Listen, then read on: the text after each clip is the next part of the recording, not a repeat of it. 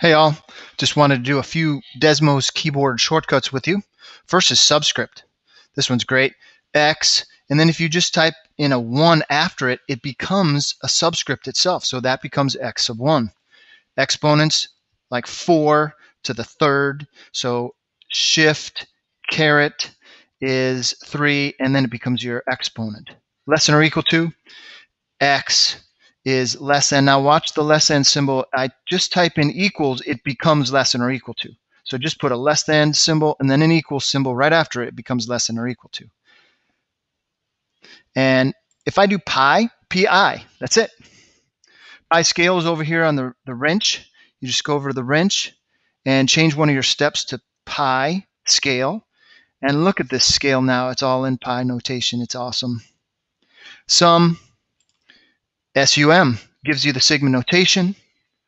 Square root SQRT of 25 is 5. Beautiful. Theta is theta. You just type that in and it becomes your theta. And lastly, I just wanted to cover a scale changer. You know, if you hold your fingers on your touch screen on the x-axis and you see it turns blue, you can move the x-axis in and it doesn't affect the y-axis. That's kind of cool because usually we're zooming in and out and it zooms both, but it works for x and y. Hope these things have helped you. Go back to the default zoom by hitting the home, and hope you have a great day.